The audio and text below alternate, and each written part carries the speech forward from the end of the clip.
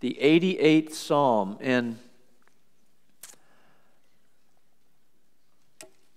here's what I have found. And I was with a missions organization that I'll mention more about in a moment that works around the world. And around the world, there is a false teaching. It is true in our country. It is true everywhere in the world. And it's the most impactful and destructive false teaching.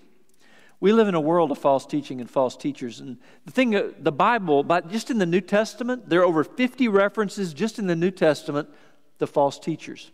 To those who say, this is God's word and I'm God's people. And maybe neither one of those things are true. They're distorting God's word, twisting it, taking an element of truth and take it away from eternal truth. Worldwide, this is definitely the most common, attractive of false teachings. And it's causing just wreckage and confusion and destruction of God's true biblical kingdom work. And it is the prosperity gospel. It has a very simple phrase, but it is wrecking the third world because it's so attractive to hear healthy, wealthy. All you have to do is believe in God and you'll be healthy and wealthy. And it's everywhere, and it's not really a gospel at all. Gospel means good news, and there is no good news in false teaching like this. But here's the weird part. We embrace it a lot. All of us, because isn't that how you want it to work? Everything's always good. Everything's always getting better. Everything is up and to the right on the chart of life.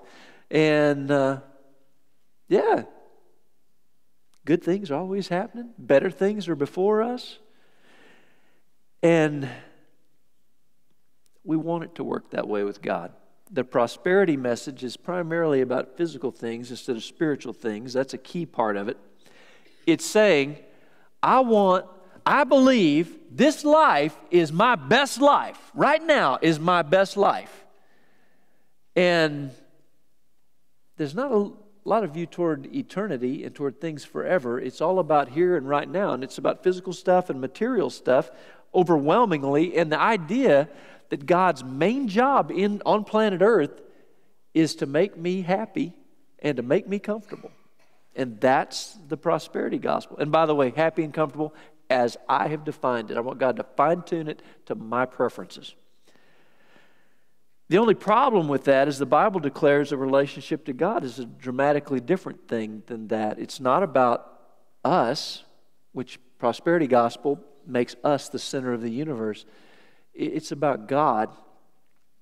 And God's concern is not for, I know this is a weird thing for a lot of you to grasp, but I'm telling you, this rubs against us in all kinds of ways because we fight against this truth from God's Word. But God's concern is much more for our holiness, to make us, mold us into the image of Christ, than it is for our happy, slappy preferences in life. So God's working a bigger plan and a more eternal plan than that. And we see this in the great Bible characters as they go through things, and sometimes slam into things in life that are difficult and challenging and painful. The Apostle Paul wrote this, knowing that God is much more interested in the development of our character than He is in how comfortable we are. We love our comfort. God loves our character to be like Christ. So Paul writes, we also rejoice in our afflictions. You say, well, he should see a counselor. He is rejoicing in rotten stuff. That's crazy. But he says, here's why I can rejoice even when things are hard. Because we know that affliction produces endurance. Endurance produces proven character. Proven character produces hope.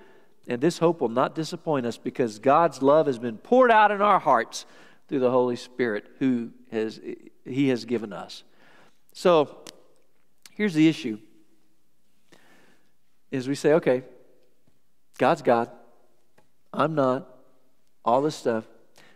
Sometimes bad things happen to us folks who like to think of ourselves as good people.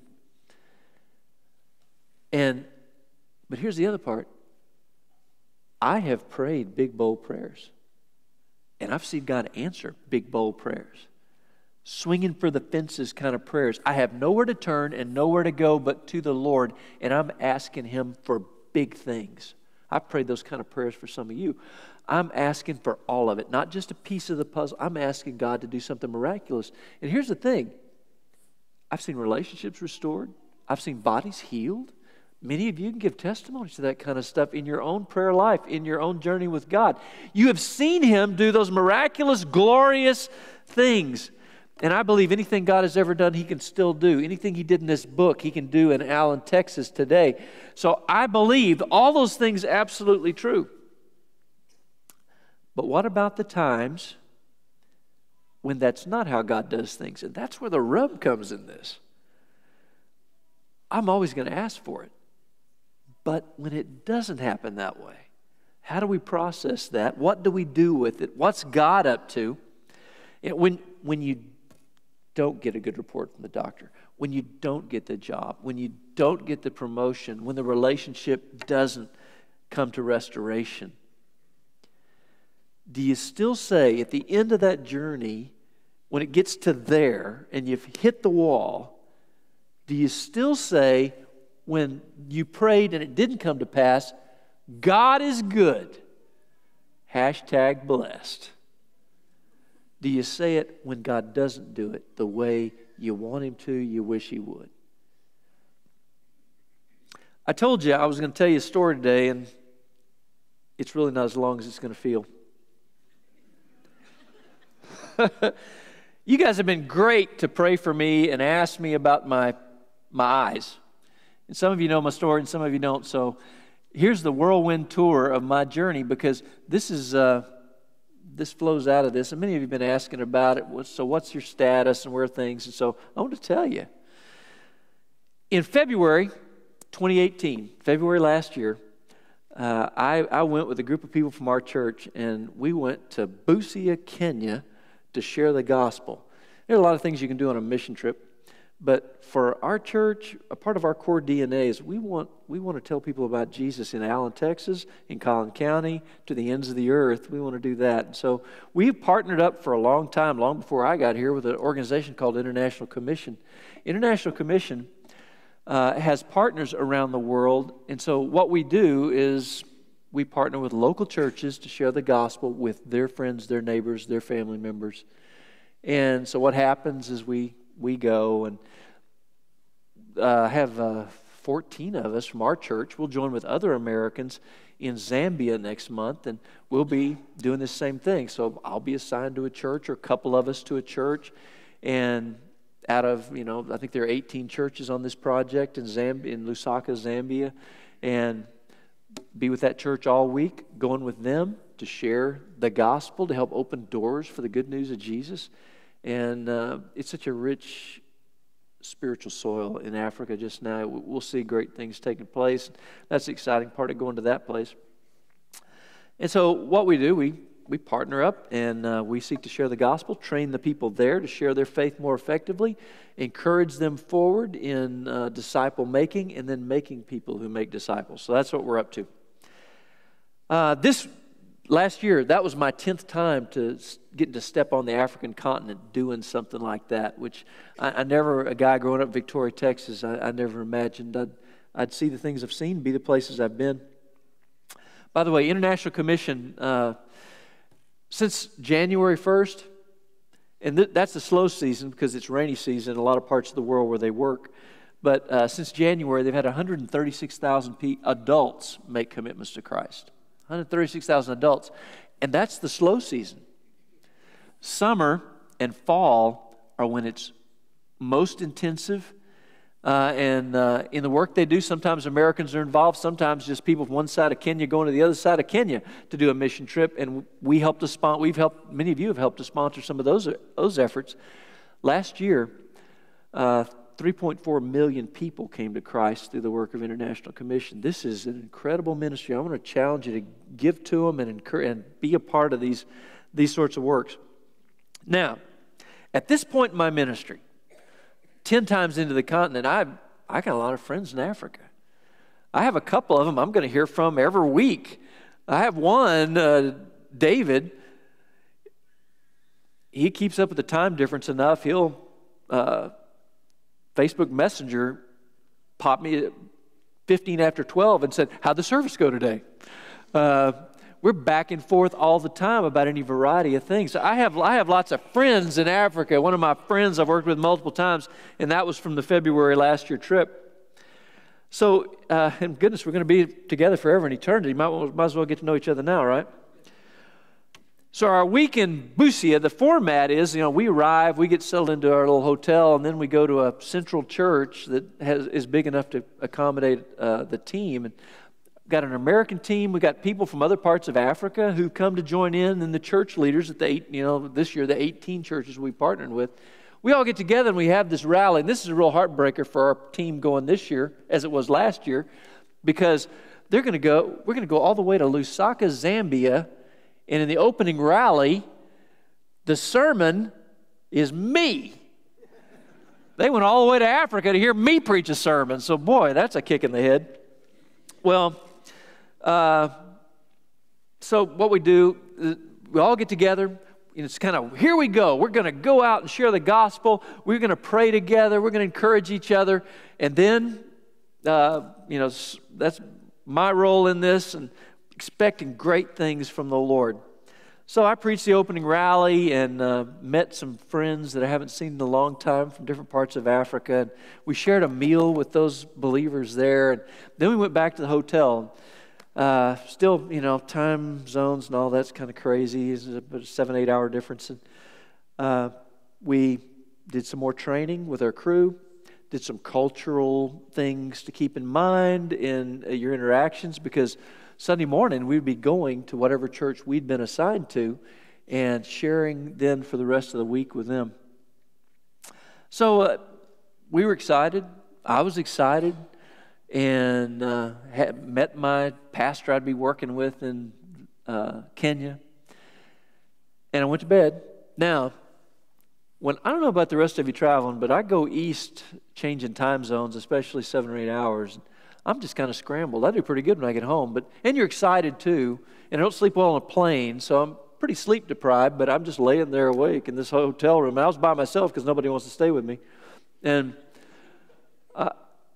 just wide-eyed, and finally I fell asleep at some point after midnight, and I woke up 1 or 2 o'clock. I thought, oh, please be 7 o'clock, but it was not. Because I glanced over, cut my eyes over, and looked at my little clock on the little nightstand in this little hotel room, and I knew something was wrong. Not with my clock, but with me. Because when I cut my eyes over, I had this lightning bolt effect. It's a arc, like a lightning bolt, that shoots from here to here around my right eye. And I had a couple of retinal tears, and I knew that was one of the symptoms of such, and had those repaired, and it wasn't a big deal. And unless you're in Kenya, it's a big deal. So, oh man, I'm just freaked out. But because of the time difference, I was able to communicate with Rhonda quickly and say, hey, can you get some folks praying for me and thinking about this and what my options are and what I need to do? And fortunately, they didn't turn off all the electricity at the hotel, which sometimes happens if you're in a place in Africa. So I still had Wi-Fi in the middle of the night. Because everybody else was mostly asleep, I guess, I had really good Wi-Fi. So Rhonda began on this end, and I didn't sleep. Now I'm up on most of the night, and went on to breakfast and told folks. And the great part about taking a bunch of people with you from church is that church is still with you. And so, man, they so graciously prayed for me and encouraged me, and having my church family with me really important in such times. It always is wherever I am. We went on to breakfast, and I let leadership folks, African and American leadership on the trip, know what was going on with me and what we were working on. Meanwhile, it's Sunday morning. I got no answers. There's nothing I can do. And so I put on my sport coat that I got that I left with a pastor, and it's hard to find whatever the 44 long African pastor sometimes, but I found one. And put on my tie. We wear a tie on Sunday, not any other days on a trip like that. And I took off to this church, to that one, Tangakona. And those are the folks I got to worship with. It was awesome. It's a dirt floor, homemade benches, a lot of people just sitting on mats in the floor. And that's where I preached on Sunday. And it is such a blessing to be with these folks. They worship with such enthusiasm. We had a homemade drum as the only instrumentation we had. They got after it, and I jumped in there with them. And I'm not telling you I danced, but I'm not telling you I didn't. And it's not pretty in anybody's culture, I'll tell you that too. You see there's some broken bricks off on the left because their building, you could see through cracks everywhere. It wouldn't survive many rainy seasons. And so what you get in Tangakona is they're building a building right next door to this building, and as they can find money and as they can make their own bricks, they start going up. And they were about 6 feet up on their bricks, and they are now in that building a year later. I'm proud of them. I had a great time. Young pastor. He'd taken over for a much older pastor, and he was so excited to have us there. Then we had lunch together, which is a blast, out at the church, out in the dinner on the grounds at Tangakona. Then we went out into the community. I said, I want to start immediately. I don't need any rest today. And so I strap on my Jungle Gym hat, and here we go down trails, and we had a bunch of people give their lives to Christ out there in the Tangakona community. And it's just a great launch to the week. And I came back to the hotel. I have no pain with this eye thing. I just know what's going on. I came back to the hotel. Jeff Wood, such a great resource. He helped Rhonda out in researching, okay, what's actually available? Nairobi is a big city, and Jeff finally figured out, well, that there is a place there, a clinic, and first world doctors rotate through there, but still we just can't be sure about the equipment completely. They say they can do retinal stuff, but man, that's a weird deal. What it finally came around to was the symptom that I had is true for retinal tear, but it's also true for a detachment. So then I start thinking, okay, well, that's my answer, I think, on what I need to do. I spent the whole night praying, oh, God, you got to heal me of this. I came all the way to Kenya to tell people about Jesus. You're not going to send me home or sideline me on this. Surely not. But then we got down to, if it's a detachment, the procedure to fix that would involve something that would require me to not be able to fly for 3 to 4 months. I love visiting Africa. I do not want to live in Nairobi for 3 to 4 months. So we started working on that. It was just a little while later. It's fascinating. It's 2 o'clock, 3 o'clock in the morning now going into Monday, and I'm on the phone with Jeff, and then I'm on the phone with David Smith. And David Smith says, okay, Chad, I figured it out. This is the fastest way I can get you to Dallas. And I said, okay, go ahead and book it. So I got up Monday morning, got down. We worked out the one detail we had to work out there to get me to where I needed to be, because all I had to do was get to the regional airport by 11 o'clock, which was about 3.5 hours away on a bus. So I got a translator, and we jumped on the bus, and here we go. And we're bouncing along, open air, a lot of dust, going through narrow highway and little villages, because we got to get to that regional airport. I got to the regional airport. There is nobody at the gate. That place is vacant. There's only a couple of flights a day, and this is one of them, and there's nobody there. I thought, oh, man, but there's still a plane here. I'm sure hoping it's mine. Finally, somebody said, oh, you're the American we're waiting for. Glad you waited for me. I got to get to Nairobi, or I'm in a terrible way on this whole plan. So got on the plane and made it to Nairobi. So in Nairobi, here's the flight plan. I got to get to Dubai, which is 7 hours in the wrong direction. However, getting to Dubai is still the fastest way to get me back to Dallas. There's a direct flight from Dubai to Dallas. So this is my flight plan. So I get to Nairobi, And I think, okay, I had no air conditioning on that bus. I'm pretty well sweated through. I would like to find air conditioning, and I know that part of this terminal in Nairobi has air.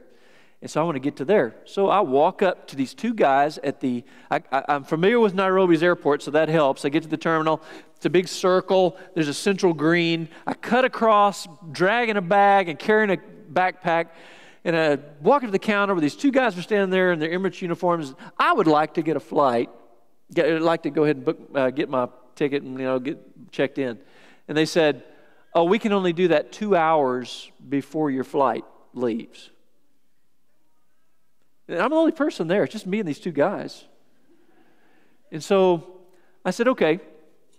So I sat down in a chair about this far away from the desk. And I waited for an hour and a half. And I sat there and sweat, because it's not air conditioned here. Sweat's just rolling off, dripping off. It's hitting the concrete down below me. And I wait. And then finally, when the clock strikes 2 hours, they're like, okay, welcome. Can we help you, sir?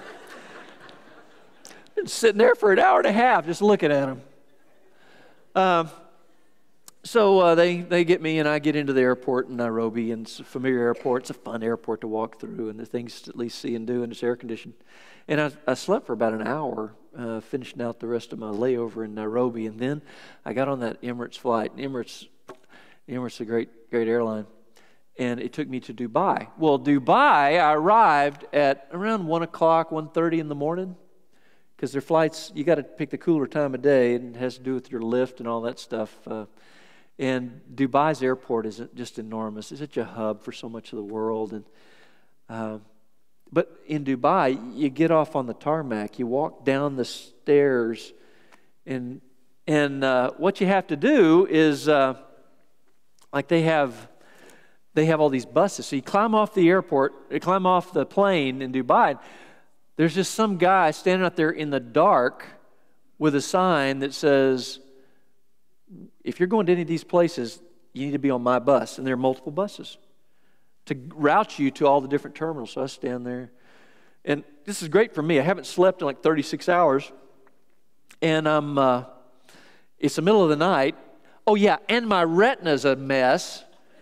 And I'm trying to read this thing in the dark. Anyway, somehow I managed to get Lord took care of me. I got on the right bus and got to the right terminal. When I arrived in the terminal, I get another message from David Smith, because he's tracking me.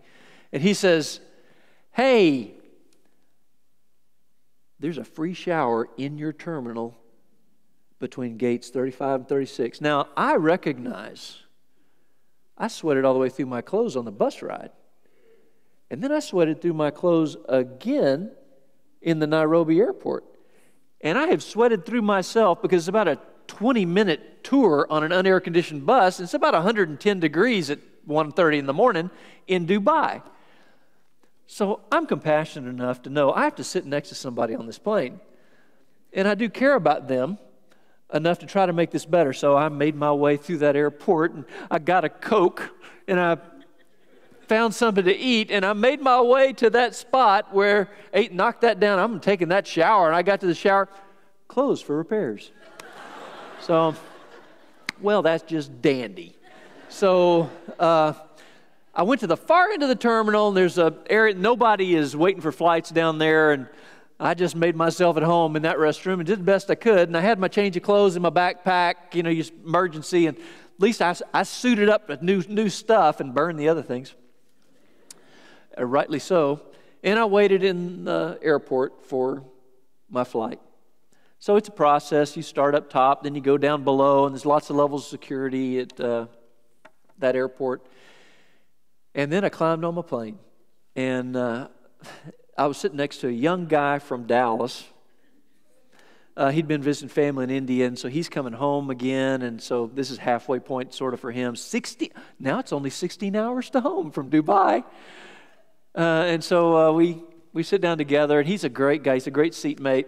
We're at the back of this monstrous plane of 400 and whatever passengers, And I'm on the aisle, and he's next to me. So it's just a two-seater back at the very back. It's a great seat for me, typically, because I need to get up and walk around, make sure my back's not going to lock up on me. And so I'm just right there. The other part about real estate on a plane is that I'm right next to the restroom. Isn't that handy? In fact, it was so handy that I could sit there, and if someone came out of the restroom and didn't close the door, I didn't even have to lean over. I just did this. By the time you get to the 16-hour mark, you really don't want that real estate anymore, but that's for another day. So I didn't sleep a lot still on the plane. Rhonda had made the appointment, and I got back to DFW about 11 o'clock. This is the math of this. On Monday, I left Busia, Kenya, which is about 200 meters from the Ugandan border. It's as far west as you can go in Kenya. It's a border crossing town. I left there about 7:30 Monday morning, and I'm arriving in Dallas somehow at 11 o'clock on Monday morning. That Monday was one of the longest Mondays I've ever had in my whole life.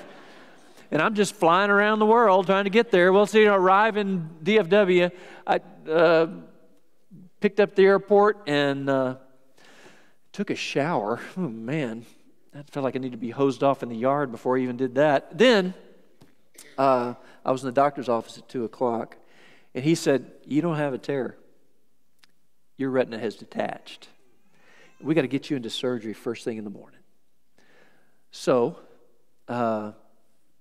7 o'clock on Tuesday, they're slapping me with an IV and putting me out so that they can insert this gas bubble into my eye that maintains the integrity of the eye to wait for that detachment to heal. Now,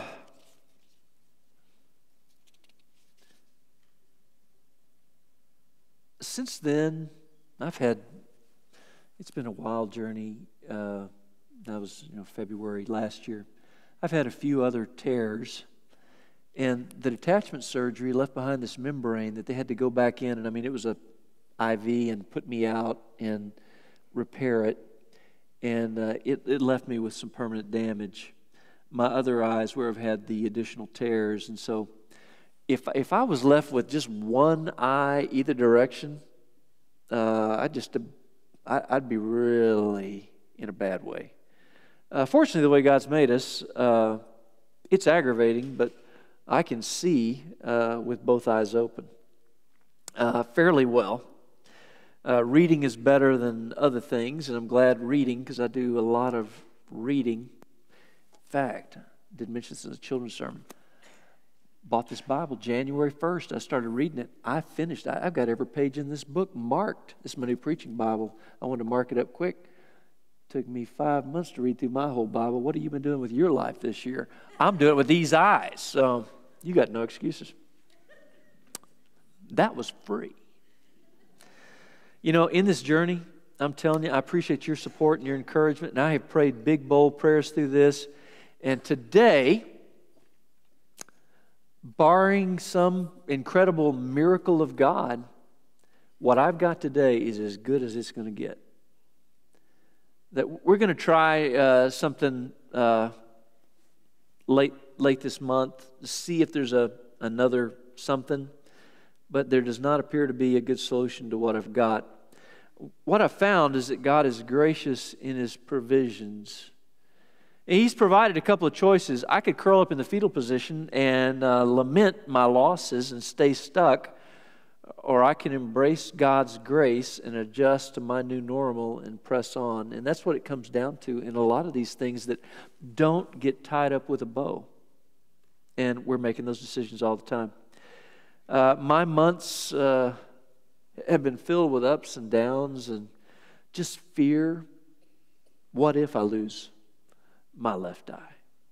What if my right eye goes down completely? Then what am I going to do?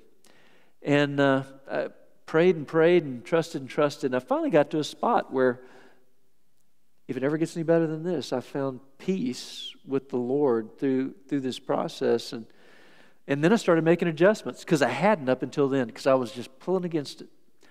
But I changed all the settings on my phone, changed settings on my computer, changed settings on my tablet. Somebody said, "Can you still drive?" And as far as I know, I'm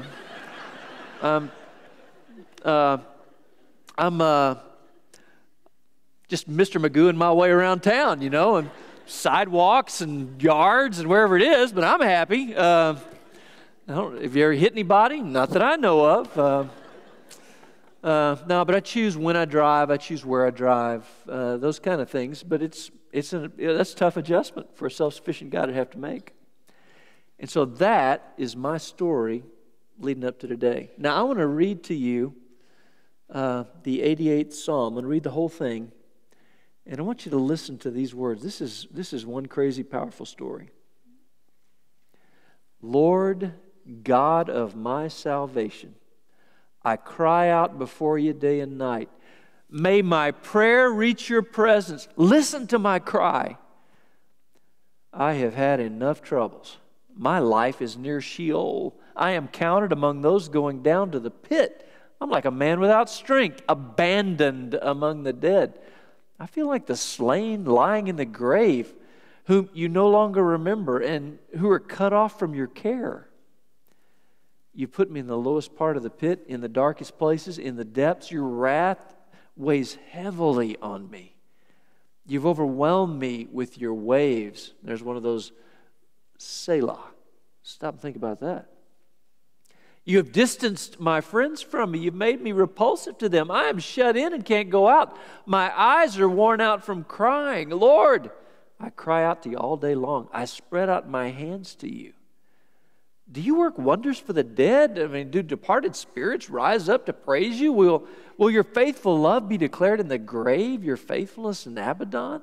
Will your wonders be known in the darkness, or your righteousness in the land of oblivion? Verse 13, but I call to you for help, Lord. In the morning my prayer meets you. Lord, why do you reject me? Why do you hide your face from me? From my youth I've been suffering and near death. I suffer your horrors. I am desperate. Your wrath sweeps over me. Your terrors destroy me. They surround me like water all day long. They close in on me from every side. Verse 18, you have distanced loved one and neighbor from me. Darkness is my only friend. That is one of the most dismal things in all the Bible. The 88th Psalm. Darkness is my only friend. Psalm 88 is just a whole lot of raw expression to God. And that last verse just says, sometimes God intervenes. Sometimes God does work miracles. But in a lot of things in life, God's just not going to wrap it up with a bow. The story isn't going to be, and they lived happily ever after. That sometimes that's true too. And it does not in any way negate the love, the grace, and the power of God when it happens that way. You know, the last darkness is my only friend. This is where it comes from. Hello, darkness, my old friend. This is where it comes from. And darkness is a terrible friend. What do you do when the circumstances don't change and the darkness doesn't lift and it doesn't get any easier in the journey? Arthur John Gossip once said, and I've kept this for a long time, some people, when belief comes hard, fling away the Christian faith altogether. And I had a conversation over the weekend. I was at a meeting in Grapevine, and group of Christian leaders, and one of them was telling me about a spouse who just, I'm done, and threw away any faith, any trust in God. Arthur John Gossip says, and by the way, he had experienced tremendous loss, the depths of loss. And he said, some people fling away the Christian faith altogether. And he says, fling away for what? Where would you go to ever find hope except to the Lord? How else could this be managed? Now, I found this, life is a mystery, and much of what happens in life is certainly beyond our understanding. I don't, I mean, the word why occurs over and over again in the Psalms. They're asking the same things we do, and it's okay to ask. I don't understand why it seems like some people that they don't love God and they don't care about anything or anybody, but their life's going great. And people who genuinely are leaning into the relationship to God and love Him with all their heart, soul, mind, and strength are in a struggle. I don't know why some people get cancer, and I don't know why some people's relationships just dissolve. And I don't know why bad news comes and bad news comes and bad news comes to some. Why some people are in constant pain and these other folks trouble-free lives. And even if it was explained, I don't think we'd be really satisfied with it. And for me, I had to get to a spot where it just said, I'm just going to have to trust God knows what He's doing. And I don't know where the road goes from here even, but I know He's good. It brought a lot of humility to a self-sufficient guy's life. The young Hebrew fellows, Shadrach, Meshach, and Abednego, you remember they're not going to bow down to this idol. And so they're going to be thrown into a fiery furnace. This from the book of Daniel. And this is their statement. As they said, okay, then we're throwing you into this furnace if you don't do this. And they said, if this be so, our God whom we serve is able to deliver us from the burning fiery furnace. And He will deliver us out of your hand, O king. But if not, be it known to you, O king, we will not serve your gods or worship the golden image you've set up.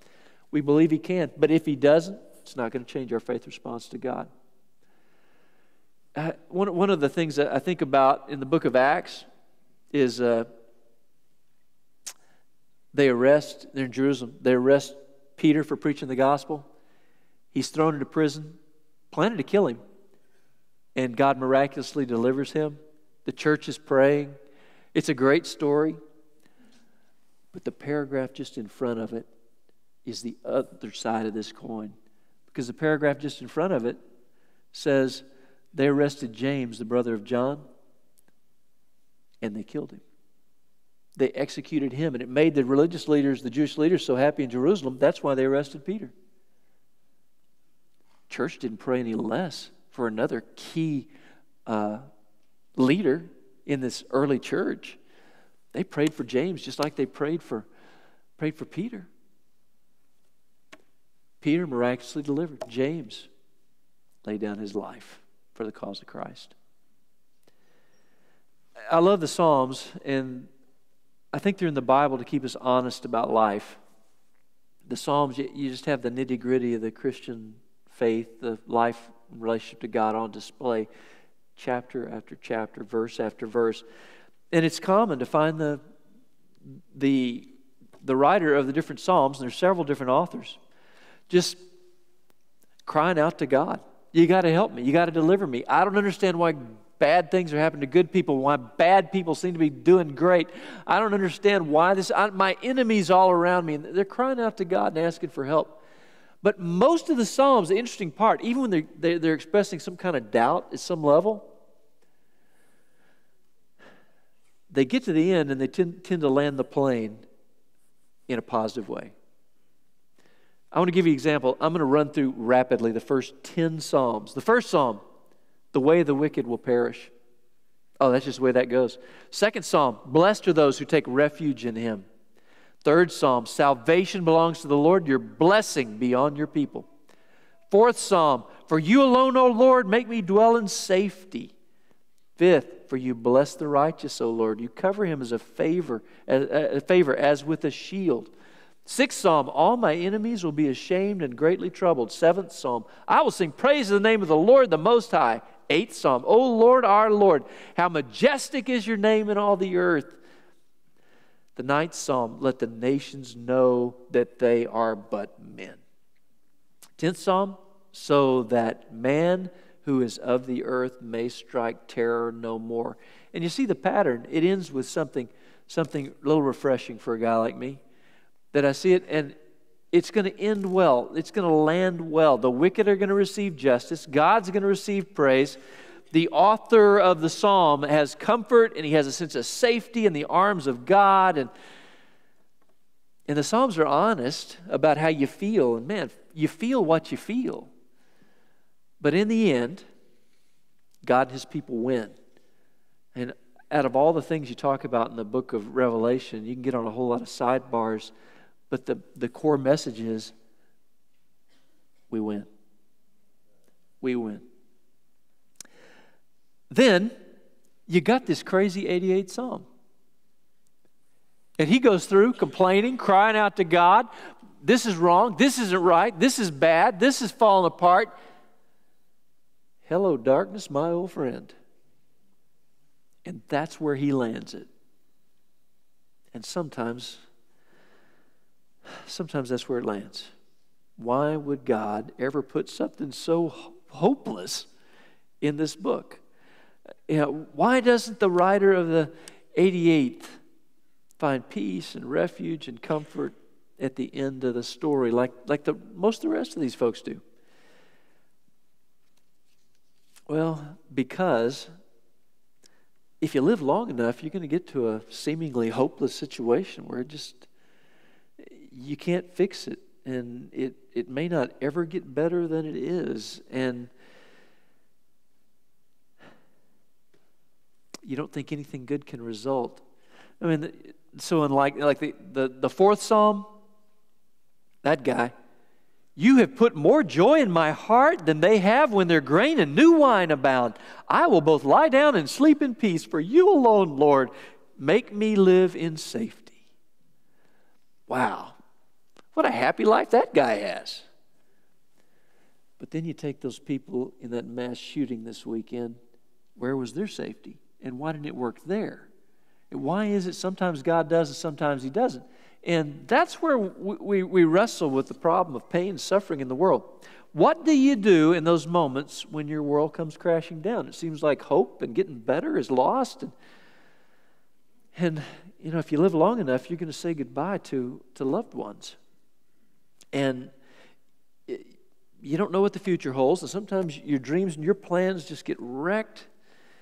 And one day you face a Psalm 88 moment. And for all of us at different levels, it's going to come. And if you're not in one of those right now, you're going to know somebody in your circles of influence around you, and they're going through it, and you need to be ready for this with them.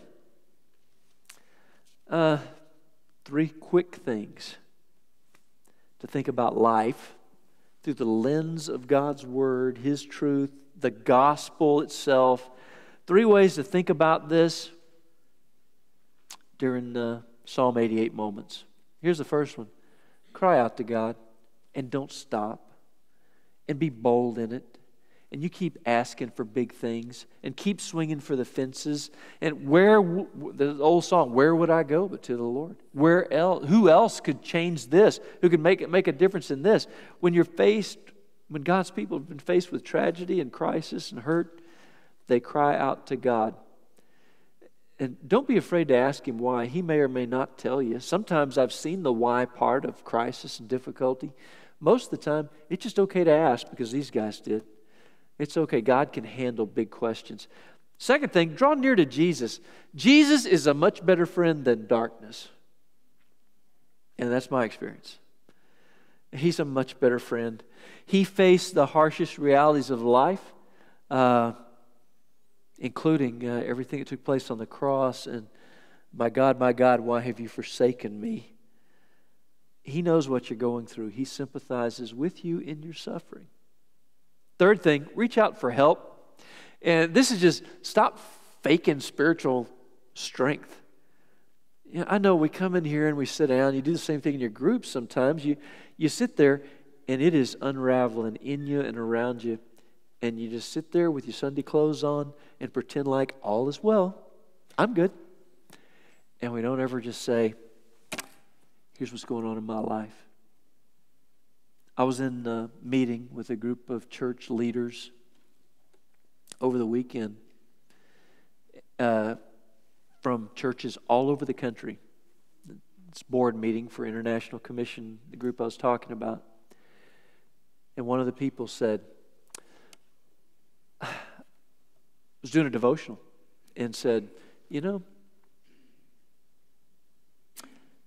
I got to tell you what's going on in my life.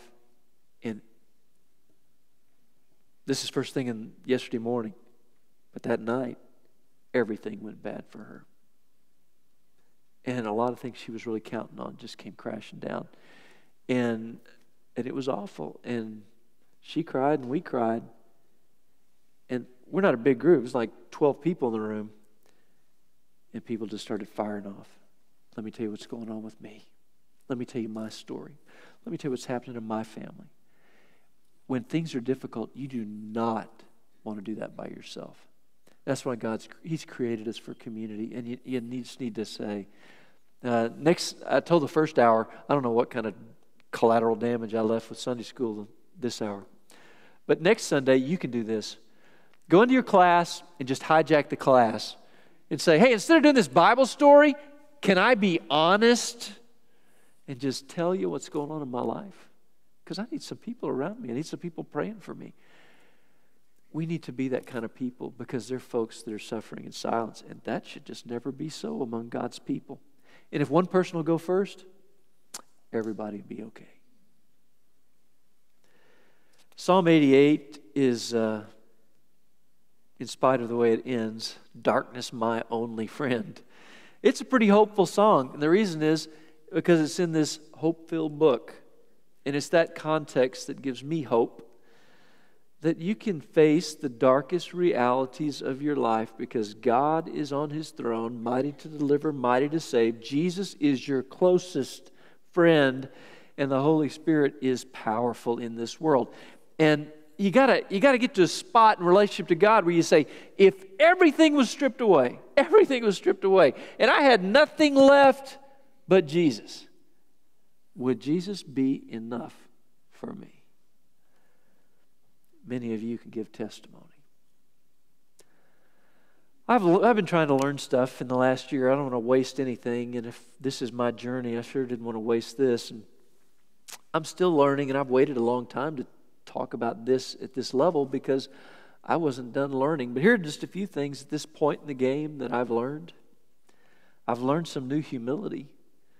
Again, I'm a self-sufficient person, and I drive. I'm a hard driving kind of individual like a lot of you, and I've learned some new humility. I've learned to have a different level of compassion for other people. God's taught me some lessons about prayer because I certainly pray differently now than I did a year ago. And I read my Bible differently than I did a year ago. I'm seeing things I hadn't seen before because of the journey I'm in. I'm learning that if your circumstances don't change, that may be an indicator that God's waiting for me to change. You got to think about that part. If I'm praying for it and I'm wanting it, but everything else doesn't change, God's probably waiting on something to shift in my heart. The other thing is, when you hit that wall and you feel so stuck, I have a choice to make. I can curse the darkness, or I can look to God, to my Savior Jesus Christ, who is the light of the world. And again, I can despair, or I can walk in my new reality, find whatever my new normal is, and seek to be faithful in the next season of my life. And if I can make that choice, instead of living with fear, I'm going to live by faith. And that's my story. And what is your story? And what are you going to do next? Just know, our God is a great God.